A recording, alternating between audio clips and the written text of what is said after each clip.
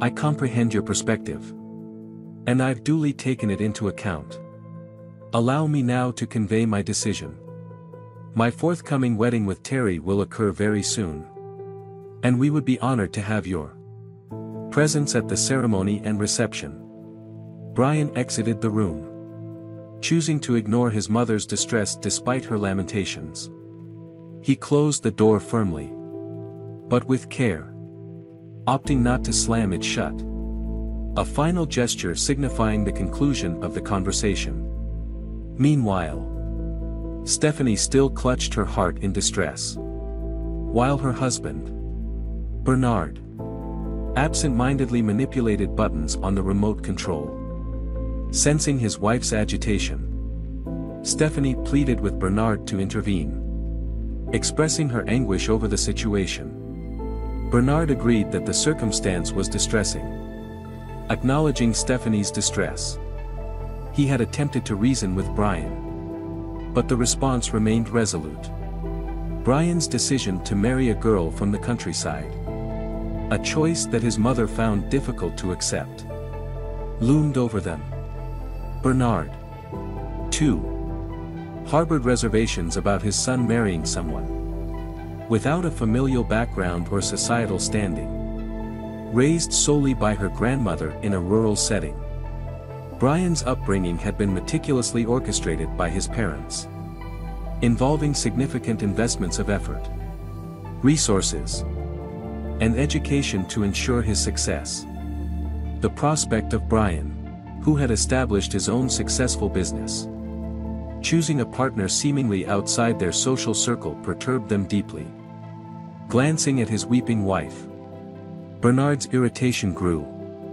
However, attempting to console her, he cautioned against excessive worry, assuring her that he would attempt another conversation with Brian. Moreover, he subtly suggested that even if the marriage were to proceed, divorces were not uncommon, minimizing the perceived tragedy of the situation.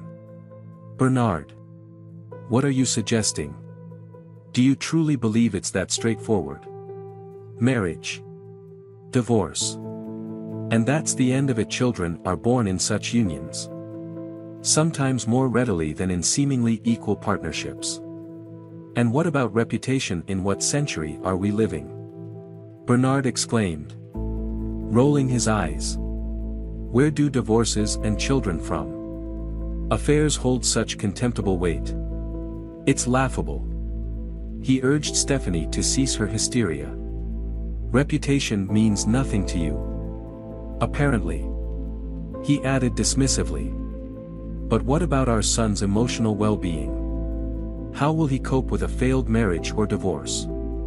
Stephanie fretted, her anxiety evident. You're acting foolishly, Bernard snapped, his patience wearing thin. Stop this dramatic display in front of me. Emotional stress. What else will you come up with? A sin before the Lord? A minus to karma. Your fear revolves around Terry potentially causing financial losses. That's your concern.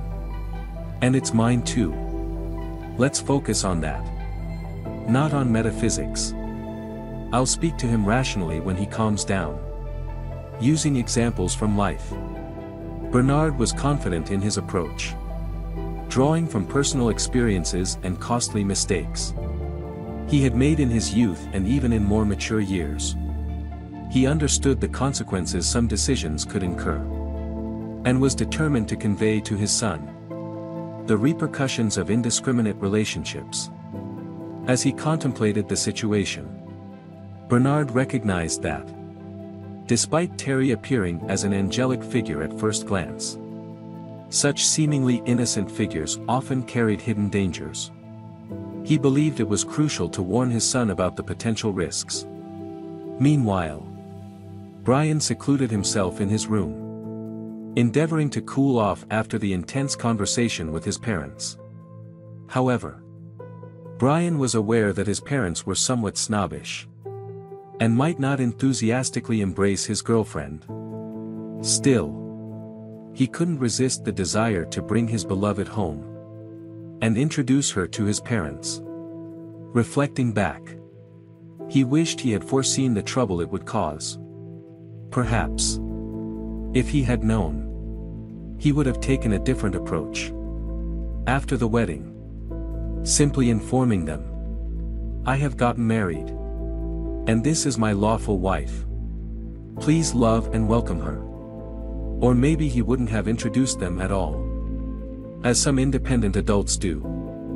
After all, he was financially stable and self-sufficient. He couldn't comprehend why Terry hadn't pleased his parents. Despite being an orphan raised by her grandmother in a village, Brian viewed it as a positive journey.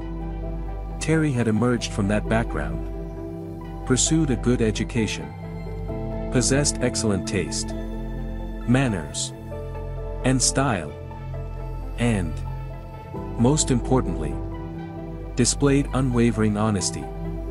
She didn't fabricate stories or pretend to be someone she wasn't. Admittedly, Terry didn't have wealth, but Brian saw that as a transient state. He believed she'd eventually surpass their financial status. Was his parents unhappy about his decision to marry at 26? He felt it was time for such a step. Brian regretted orchestrating the introduction as his parents desired. It had ended in embarrassment for everyone and caused hurt to Terry. Despite his parents' efforts to welcome her by setting a nice table and maintaining courteous behavior, they couldn't hide their underlying disdain. Yet, Terry's perceptiveness didn't go unnoticed. She discerned her mother-in-law's subtle disapproval, and her father-in-law's almost blatant mockery. When Brian returned home after that formal dinner, Terry, with a weary smile, remarked, "They don't like me." Brian even paused the car, attempting to reassure her that she was marrying him, not his parents. He yearned for her presence beside him, because his love for her was profound and sincere. Nevertheless, his parents' opinions held significance in his life. Worries crept in. What if conflicts arose due to her? And in time, he realized he had hurt his parents. This fear haunted him because, in his view, a man could marry multiple times, but parents were irreplaceable. "Terry, please don't fret. Firstly, I assure you I won't engage in any disputes. Secondly, tell me, why do you believe they hold something against you? It's just the initial meeting, and understandable prejudices exist. They're uncertain about what to anticipate from you. I don't comprehend their apprehensions, and I doubt they're expecting anything negative. You're incredible, Terry, and I'll always stand by your side, no matter what. It's certain that I'll only have one wife. If everything goes right, no one can ever separate us." Brian was willing to sever ties with his parents for her sake. As for him, parents would always remain parents. There could never be replacements. Just as he could never have another son for them. In that fleeting moment, his father entered the room, rapping gently on the door. "Have you calmed down, rebel?" he asked, attempting to adjust his tone. "I wasn't nervous. Everything's fine. Dad. You and Mum seem to be worrying for no reason. Everything seems all right," Brian reassured. "Why be rude? Then your mother is upset. She's crying. She has hypertension among other things," his father conveyed. "What's there to cry about? What's the tragedy here? Did I choose to get involved with a criminal? Elope with a nomad? Or engage with a married woman 20 years my senior? What's the big deal at first glance? Everything seems fine. Your Terry is a charming girl. I even envy you. She looks wonderful. But what about her inner self? What's her character like? You can't discern that in just a few months." His father expressed concern. "The moment I saw her, I knew she was exceptional. Brian exclaimed. Yes. But how old is she? 23 years old. How has she managed to thrive here? Since leaving her rural background. How did she become so graceful and confident on her own? Or maybe some man, or even multiple men, helped her? Inquired his father. Look, father. I won't tolerate insults about my bride. If there's something you don't like, I know I'll leave home with her. And we won't see each other anymore. Bernard continued. Resigned. It's your prerogative. But think for yourself. Is this a long-term decision? I've suffered immensely in my life because of women. Their avarice. Their inclination not just to shape their own lives but to dismantle men's lives. That's not about Terry. Brian sharply retorted. Are you sure? I still advise caution. Try to delve deeper into her background. His father cautioned. You're not planning a moonlit stroll. You're planning to intertwine your life with hers. I believe her dad. And she believes me. We know all we need to know about each other. Brian staunchly affirmed. Firmly convinced of his stance. However, his father held a contrasting opinion.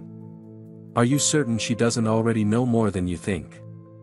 About your bank accounts, your company, including childhood illnesses, and even the girl you first kissed in 5th grade. His father continued, trying to caution Brian. Brian chuckled. Dad, forgive me, but this seems like some kind of paranoia. Still, consider my words. I've lived my life, seen it all, and I wish you only the best. I'll be thrilled if everything is well between you and Terry. Have any of your friends faced similar situations? Bernard spoke without pressure. His weariness and sadness palpable, leaving a strong impact on his son. After his father had left, Brian sat pondering the conversation. He trusted Terry implicitly. She had never lied or concealed anything from him. He had no reason to doubt his beloved. Yet, he also trusted his father, who genuinely wished the best for him and had a wealth of experience. Brian didn't want to delve too deeply into his father's secrets. But his mention of incidents involving Brian's friends resonated deeply. His friends, mostly from affluent families, had encountered situations that had cost them nerves and money, especially due to the deceitfulness of women. Memories flooded back of Harry, his friend with the pale, swollen face. After a recent love debacle that led to a multi-day binge. I loved her. Brian. Believe it or not. Truly. Forever. I gave her my soul. Wrote poetry I'd never written before. Harry lamented. Intoxicated and tearful. But it turns out she didn't want a soul or sonnets. She wanted money. To support her other beloved. Now in jail for attacking her. I composed poems and sang songs to her like a fool, Harry drunkenly cried out. Brian vividly recalled seeing a photo of that girl, whose actions had shattered Harry, capturing the essence of that heartbreak. She was undeniably stunning. Her eyes radiated sincerity and truthfulness. Yet she was embroiled in an unsettling narrative. Take another friend. Bill, for instance, frequently spotted in the company of a woman whose beauty was indescribable. Not only was she beautiful, but she possessed intelligence and education that bespoke nobility. Her musical talent on the piano hinted at her refined background. However, her past revealed a stark contrast. Once an escort, she ascended to the rank of an elite mistress, stripping several affluent individuals to the bone, including Bill. Brian abruptly halted his thoughts. questioning himself for drawing such comparisons between Terry and individuals from his past experiences. He felt he was straying from reason and allowing his father's cautionary tales to sway his judgment. These stories mirrored the misfortunes of friends who couldn't distinguish princesses from monsters. Yet, Brian knew Terry was entirely unlike them. She was cut from a different cloth. Despite what others might think, he firmly believed in her integrity. He had never contemplated testing her loyalty or honesty. But now, a strong desire surged within him to showcase Terry's integrity openly. Not as a test but as proof. Brian speculated that revealing Terry's honesty might prompt a change in his parents' perceptions once they grasped the truth. A few days before their wedding, during a casual conversation, Terry mentioned her frequent need to travel for work and conduct site inspections. Although she had a designated car and driver, unforeseen circumstances often led her to resort to ordering a cab. Brian seized upon an innocent idea, checking if Terry could drive. "Do you have a driver's license?" Brian asked, intrigued. "I do have a driver's license. My uncle, a driving instructor, taught me how to drive. And I passed my test on the first try." Terry replied with a smile, neither hinting nor expecting anything from Brian. Steadfast in refusing overly expensive gifts. During the initial stages of their relationship, Brian attempted to gift Terry a gold bracelet, thinking it would be a thoughtful gesture. However, to his surprise, the gesture offended Terry. She expressed her sentiments firmly, stating she wasn't a relative or a mistress. And while flowers or an invitation to a cafe were acceptable, jewelry wasn't. Brian had to apologize, realizing his mistake. Later, Brian suggested that Terry use his new car, now that she had her driver's license. Despite his offer, he expressed concern about her safety. Not due to fear of scratches on the car but out of worry for her well-being. He fretted over the possibility of Terry being too tired, or encountering an unsafe situation with a taxi driver. Seeking to alleviate his concerns and monitor her safety, Brian discreetly installed a hidden video camera in the car. He rationalized it to himself as a gesture of caring for her and worrying about her safety, all the while subconsciously avoiding the thought that the camera might capture something disagreeable. Initially, the recorded footage appeared mundane. Terry ran her errands, refrained from taking passengers, and spoke mostly about work-related matters with Brian over the phone. However, Brian felt a growing sense of shame for his clandestine act. He contemplated removing the camera and apologizing or simply not mentioning it at all. His internal conflict persisted. And as he waited, a day arrived where the footage revealed something disconcerting. On this occasion, Terry's trip didn't seem related to work. She parked the car near her house and stepped out, waiting for someone. Soon, an unexpected figure emerged. A poorly dressed, elderly man. His appearance suggested nothing of a lover. Yet Terry's reaction was visibly filled with warmth and happiness.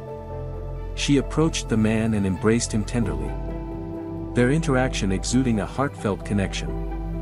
As they gazed at each other affectionately, someone unfamiliar with Terry might have assumed the older man was her father due to the warmth of their greeting. But Brian knew that Terry didn't have a father. The man, visibly weathered by life's hardships, couldn't be a blood relative. This realization left Brian puzzled.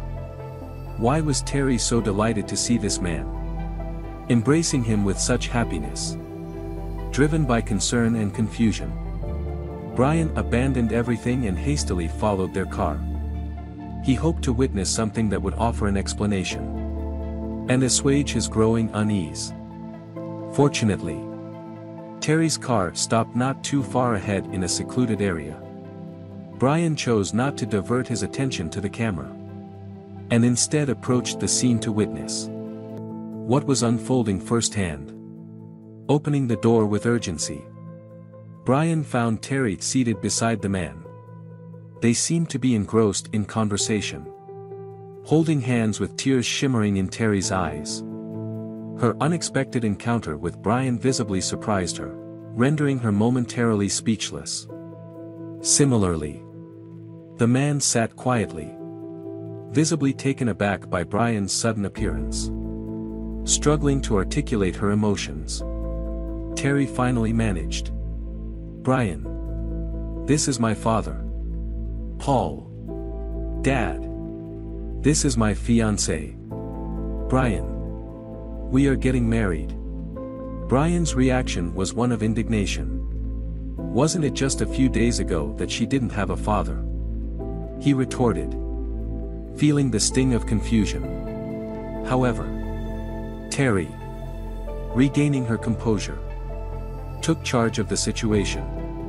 She urged Brian to sit down, acknowledging that he had followed her and was likely curious about the situation.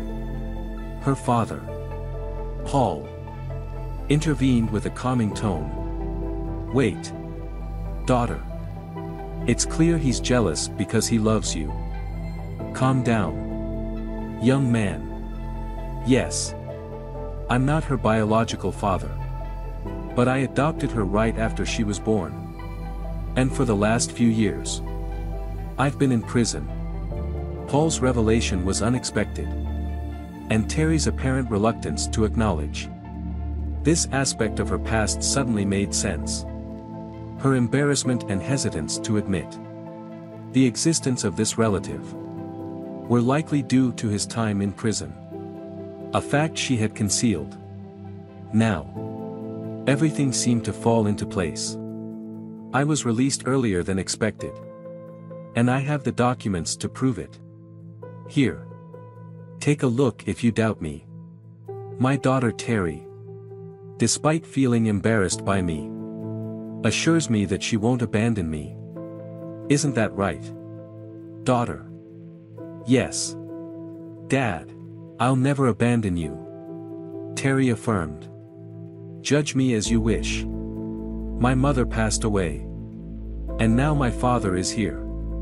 He won't interfere. But I can't let him go.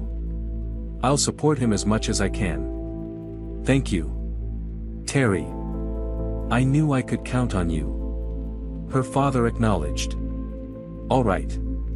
I agree," Brian said apologetically. "I'm sorry, Terry. I didn't know what came over me. I love you, and I must accept your family. I invite you to our wedding in 2 days. I'll cover expenses for the salon, hairdresser, and a suit. If you're short on time, you can borrow one of mine. Our sizes are similar." "Thank you, Brian," Terry responded. "But you don't need to worry about money. I'll assist my father myself. And yes, I'd love to have you at my wedding." "Dad." "Great. I won't disrupt your wedding. I won't attend the registry office. However, I'll stop by the restaurant to congratulate you quietly in a corner. I fear I might bother your parents, regardless of what suit I wear." Brian felt embarrassed. "Well, my parents won't mind.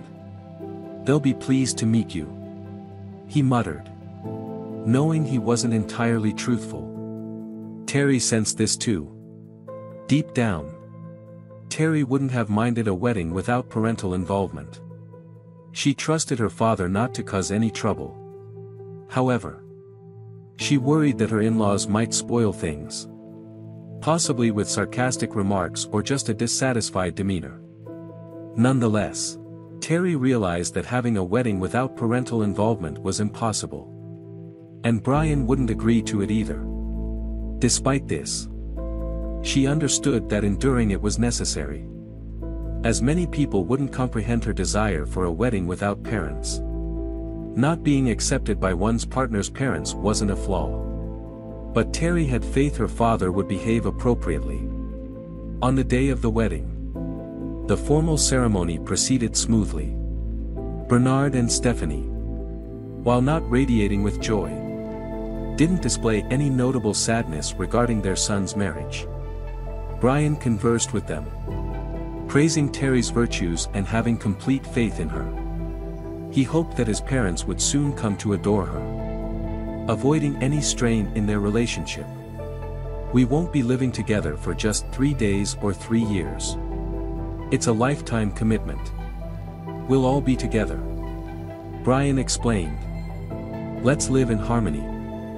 We have no other choice," Stephanie added, reassuringly. "Of course. We won't spoil your celebration," his father echoed. "Relax, son. Don't worry," his father comforted him. "Everything will be fine. We have no objections to your bride." After the official registration, the wedding party transitioned to the restaurant. Terry appeared anxious as she hadn't spotted her father yet, and still needed to introduce him to her new relatives. The banquet hall struck a balance between spaciousness and intimacy, and Terry discerned her father's preference for sitting somewhat isolated, away from unnecessary company. A table specifically reserved for this purpose stood not far from the newlyweds. Terry anticipated that her father might not immediately gel with her in-laws. Eventually, he made his entrance, visibly pleased with his daughter's stunning appearance in her wedding attire. As he scanned the hall and moved to take his place, his gaze landed upon the groom's parents. Paul, Terry's father, froze in disbelief. He recognized these individuals all too well. And unfortunately, not from favorable circumstances. Memories flooded back. Memories heavy with a past stained by painful associations. It was Brian's father who, at one point, orchestrated events leading to Paul's wrongful imprisonment. However, Paul had no intention of disrupting his daughter's wedding with a confrontation. Swiftly composing himself, he pulled his chair back and settled at the table. Yet, he couldn't mask the lingering discomfort that tainted the initial joy of the occasion. Nearly 3 decades prior, Paul had just embarked on married life and held a respectable position as a driver for a prosperous company. His job brought contentment.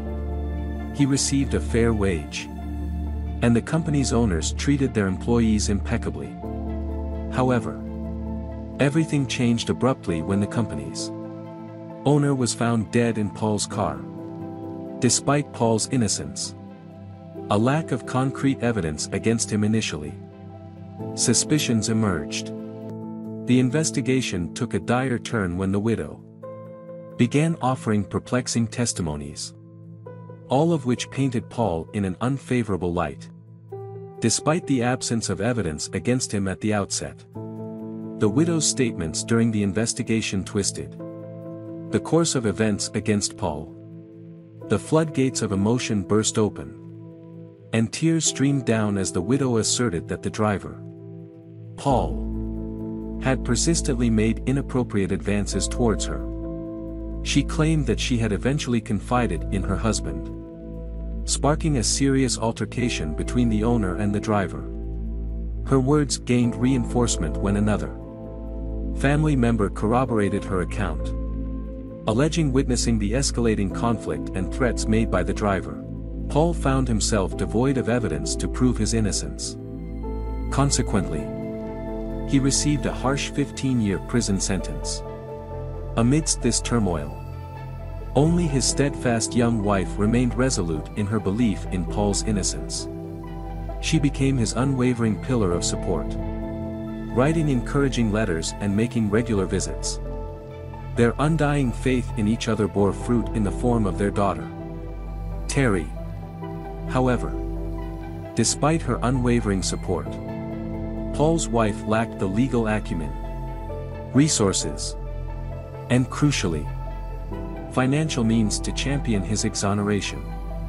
During one of her visits, she disclosed a troubling revelation. The widow had remarried a family friend, the very person who supported her fabricated testimony. With adequate legal representation, Paul's innocence might have been proven. But devoid of resources and with their daughter still in her early years of schooling, finding competent legal aid seemed an insurmountable challenge.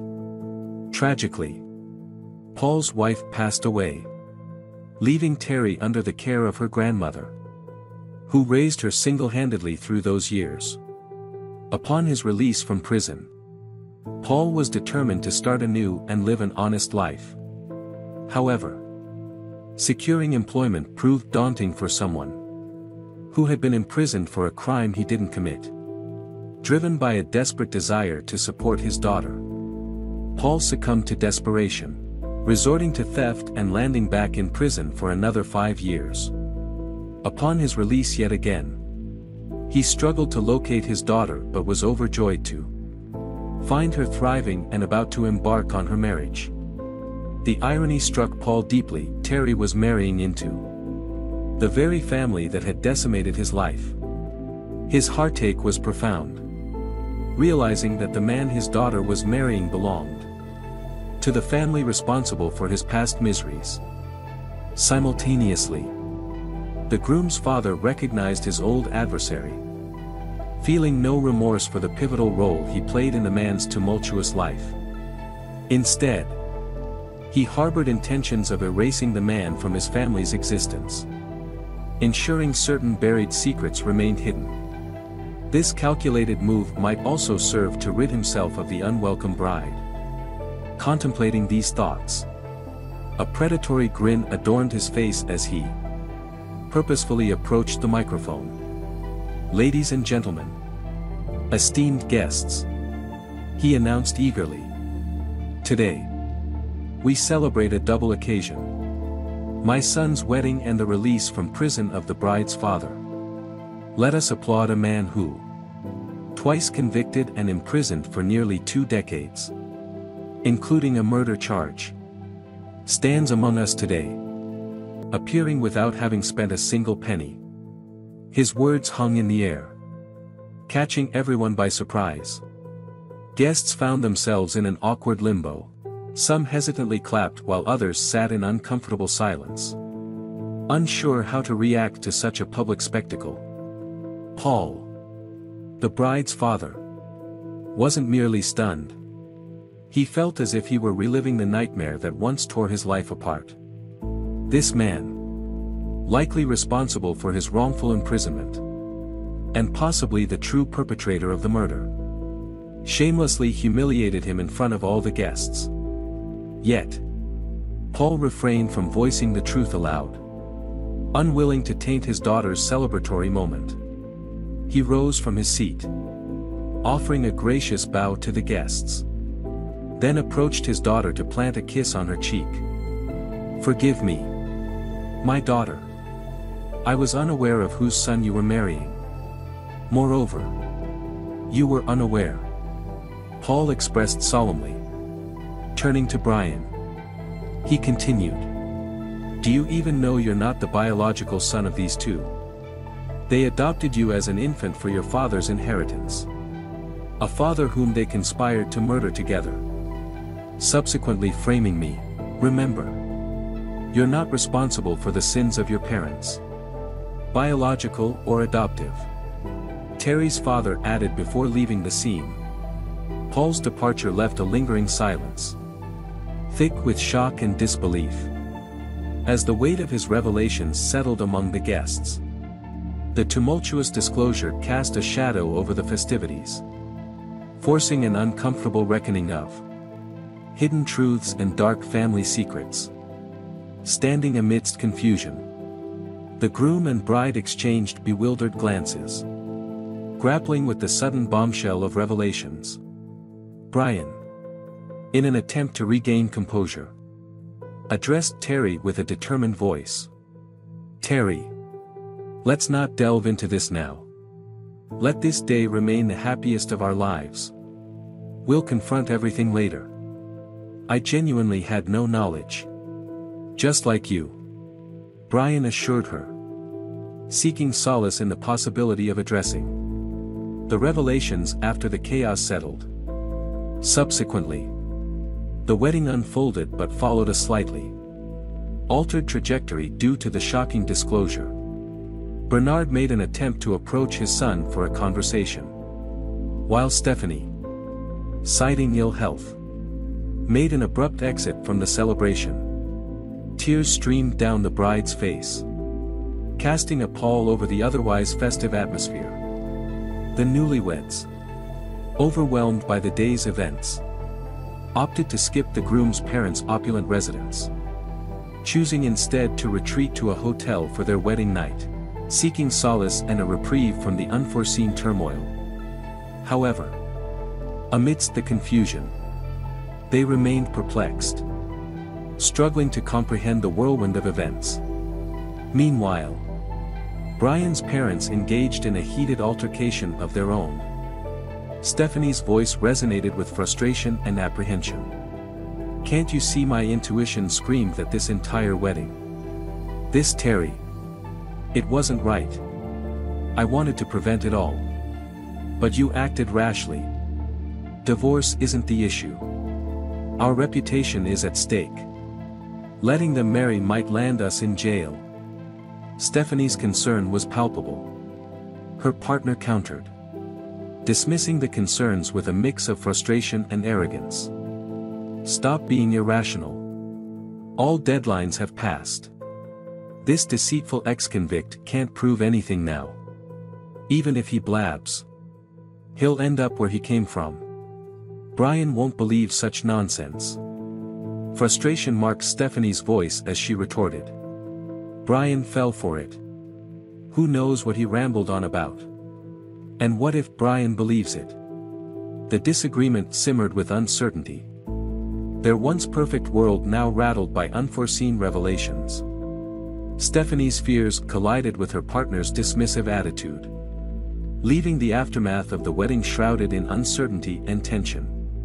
Struggling to find solace, Stephanie resorted to medication but found no respite. Her mind was a tumult of convoluted memories and tangled life intricacies. Initially, her life seemed idyllic.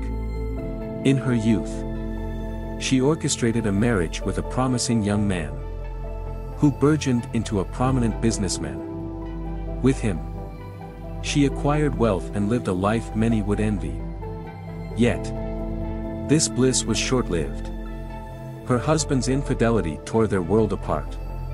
He not only took a mistress but fell in love. Adamant about divorcing Stephanie, she attempted desperate measures, even threatening suicide and contemplating horrendous acts towards her husband and his lover. However, his determination to pursue love remained unyielding. His mistress's pregnancy, a feat Stephanie couldn't accomplish, threatened to strip her of her wealth, a reality she couldn't fathom. The husband postponed the divorce due to the mistress's pregnancy-related health issues, offering a glimmer of hope for Stephanie. She hoped the complications might lead to no child or mistress. Yet, her hopes were dashed when the husband not only welcomed the child but also legally adopted him, altering his will to leave everything to the newborn and his mother. With impending doom looming over her, Stephanie took decisive action, collaborating with her husband's partner, Bernard. She orchestrated a diabolical scheme. They orchestrated her husband's demise, skillfully diverting suspicion away from themselves, and framing an innocent driver.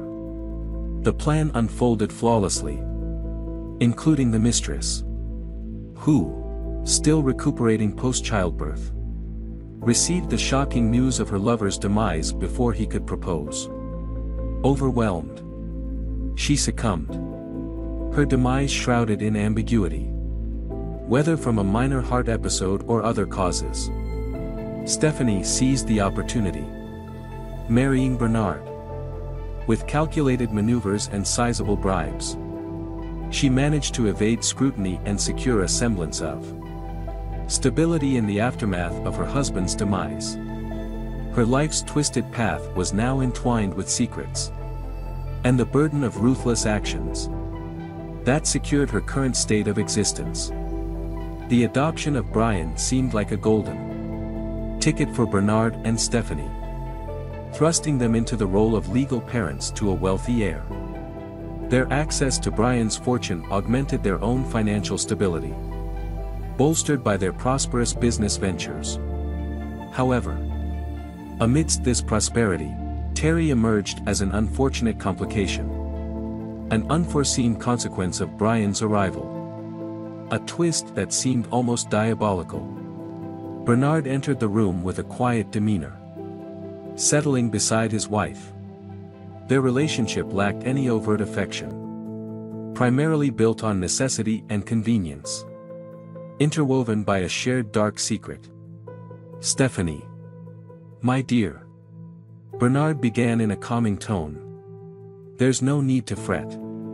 Brian will come. And we'll talk to him. We'll gauge his perspective. Perhaps he hasn't even considered believing that individual. Even if he has, you can explain our situation without delving into specifics. Ultimately, does his opinion truly hold such sway over you? Let's assume he rejects us. So what? We have everything we require. And if we desire more, we'll acquire it. Unless, of course, you've suddenly developed maternal instincts." Stephanie waved away Bernard's suggestion. "It's not about sentiments, Bernard. It's about the abrupt upheaval of our lives. If rumors surface about our past, whether substantiated or not, they'll linger, tarnishing our reputation. We'll be too ashamed to face the public. The prospect of their dark secrets being unveiled, and their reputations marred by unverified gossip weighed heavily on Stephanie. The uncertainty of how their past might be perceived gnawed at her, making her apprehensive about the repercussions, regardless of the truth's actual revelation. Oh, come on. We've faced tougher situations before. And if Brian decides to cause trouble, we'll handle it. What if his business ventures come our way that could work out well? Don't you think?" Stephanie inquired, seeking assurance from Bernard. "When have I ever failed in arranging things?" Brian retorted confidently. "I may not have been able to prevent this wedding. Matters of love intervened. Unfortunately, that's not my forte. However, in business, I excel.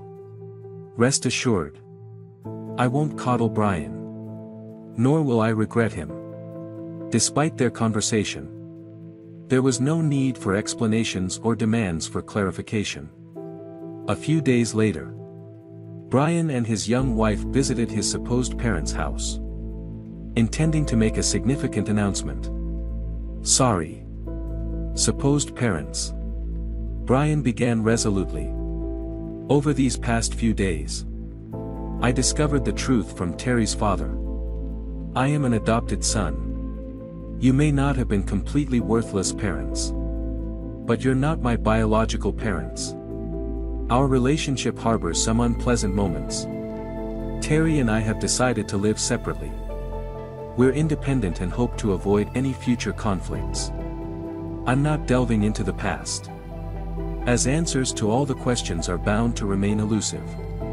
Bernard responded calmly to Brian's revelation, acknowledging their decision to keep the adoption a secret.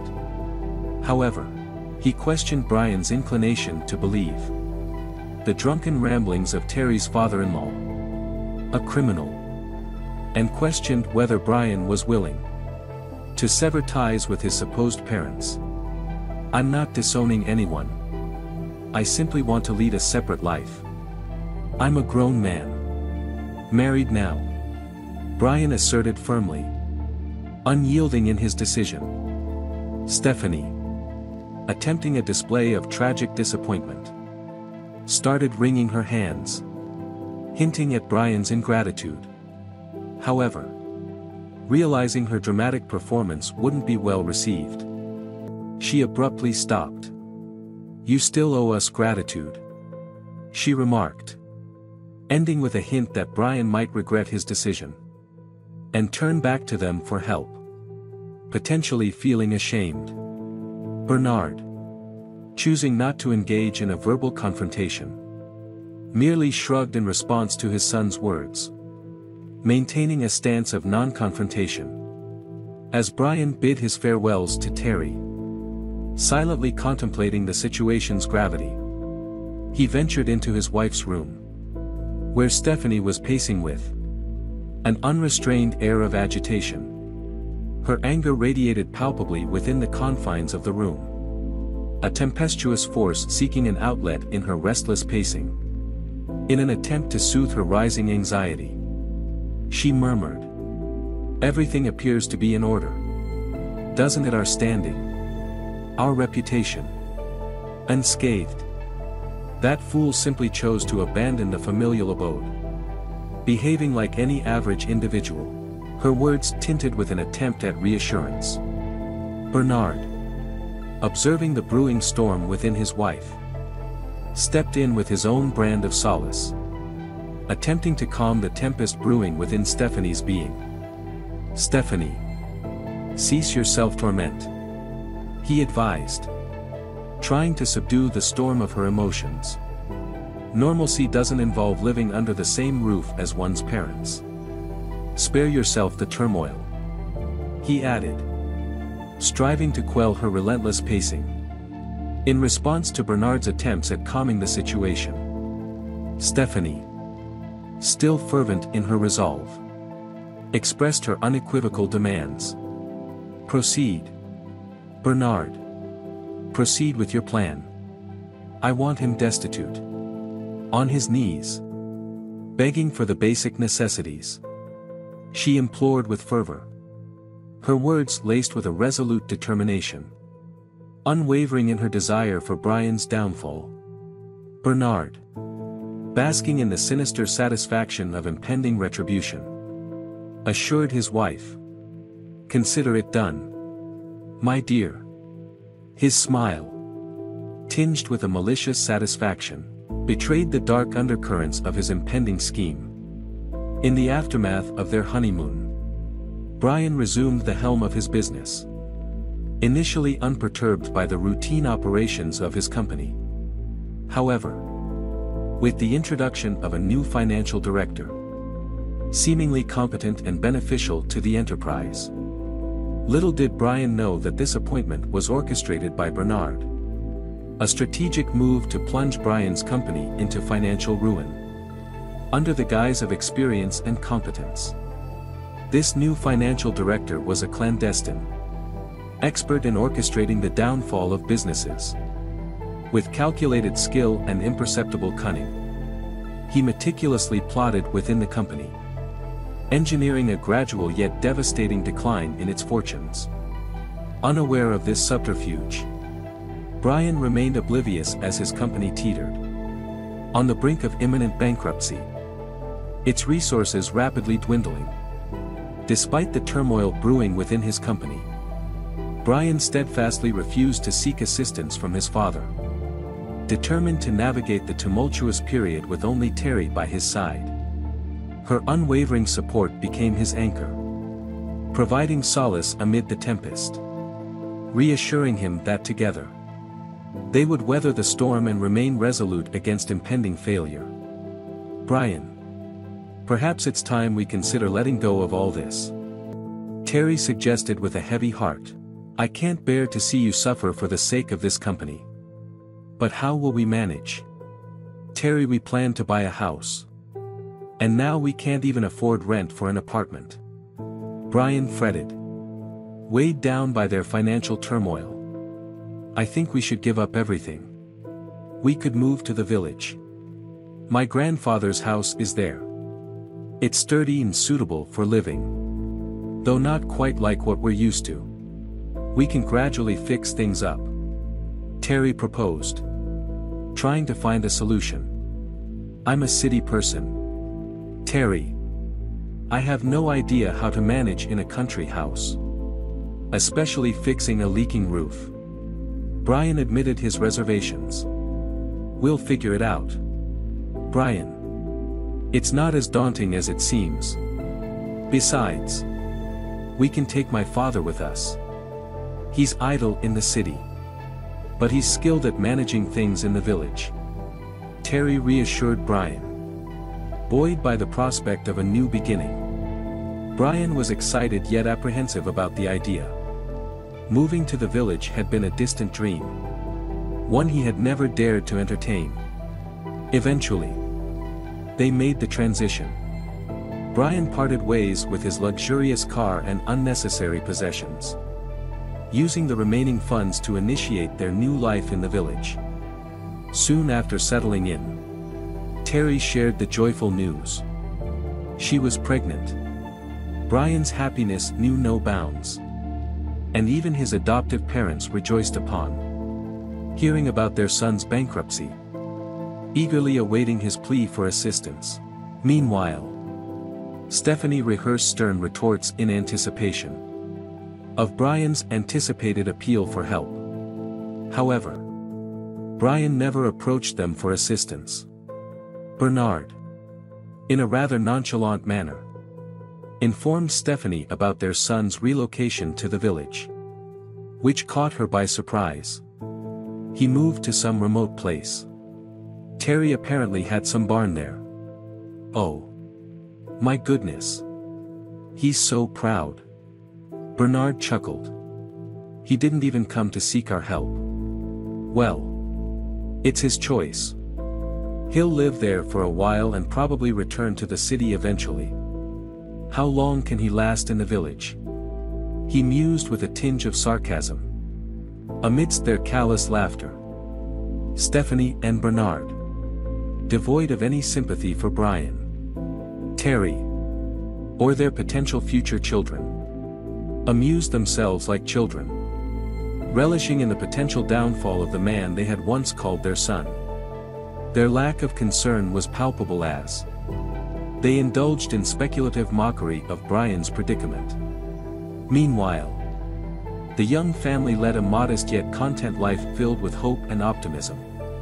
Paul found solace in returning to his roots, while Terry, finding comfort in the familiar surroundings, adapted swiftly to their new environment. Even Brian, despite initial reservations, adjusted to the rural setting surprisingly well. One day, Paul regaled an intriguing tale to his daughter and son-in-law, recounting an encounter from his previous prison term. During my last stint in prison, he began, I met an elderly man who had spent his life wandering from one prison to another.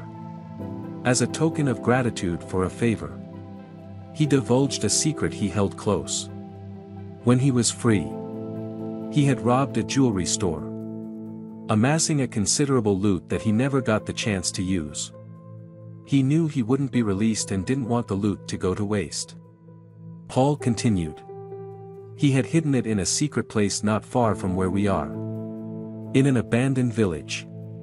Terry waved off the idea, dismissing it as a belief in miracles. Dad, you're believing in something highly improbable, she remarked. Paul defended the notion, citing the credibility of the old man, who seemed sincere even in the throes of death.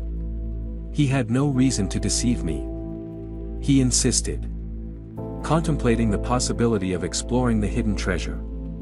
With Terry's nonchalant agreement and skepticism, Paul ventured to the abandoned village, reaching the purported location. True to the old man's tale, he discovered an abandoned hut, albeit one barely standing. The basement, where the loot was supposedly hidden, posed a challenge.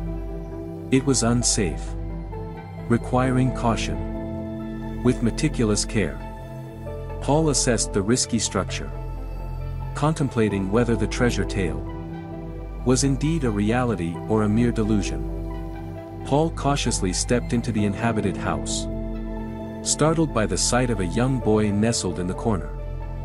With surprise coloring his tone, Paul inquired, "What brings you here?" "I live here. What do you want?" The boy responded boldly, curious about the boy's circumstances. Paul probed further. "But where are your parents?" "I don't have any. Ran away from an orphanage. If you're planning to send me back, you better leave quietly." "I'm staying here," replied the boy with a mix of defiance and vulnerability, shedding tears that hinted at his hunger and tender age. Moved by the boy's plight, Paul offered what little he had. "I have some food. Come with me. I won't take you back to the orphanage. You can live with me." Skeptical yet yearning for a chance at a better life, the boy, named Ivan, asked hesitantly, "Will your wife be okay if I come with you?"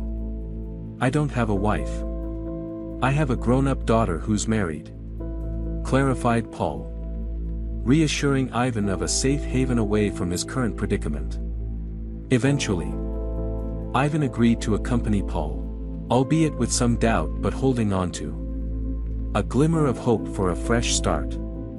While exploring the hut for the rumored treasure, Paul found no riches.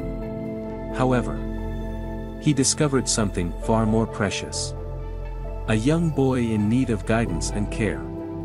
Returning home with Ivan, Paul introduced the boy to his family, declaring, "This is Ivan, my treasure.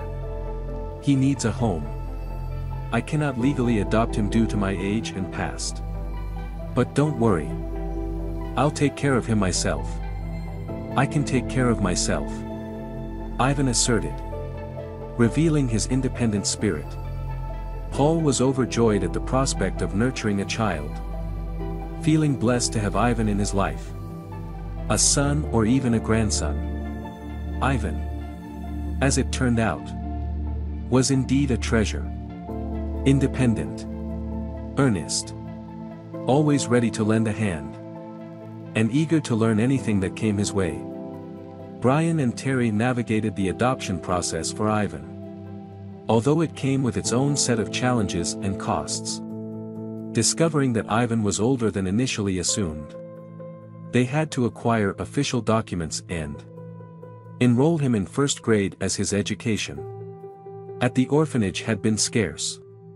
However, despite these initial hurdles, their household gradually transformed into a more comfortable and welcoming space. In a startling turn of events, Brian learned that his adoptive parents had also faced financial ruin. The same deceitful financial director, responsible for orchestrating the downfall of Brian's company, had targeted Brian's adoptive parents' finances as well. This relentless swindler, seemingly emboldened by past successes, continued siphoning funds from Bernard's company. When Bernard finally caught wind of the embezzlement, he promptly reported it to the authorities. The subsequent investigation not only revealed the ongoing embezzlement but also unveiled a web of shady dealings orchestrated by Bernard.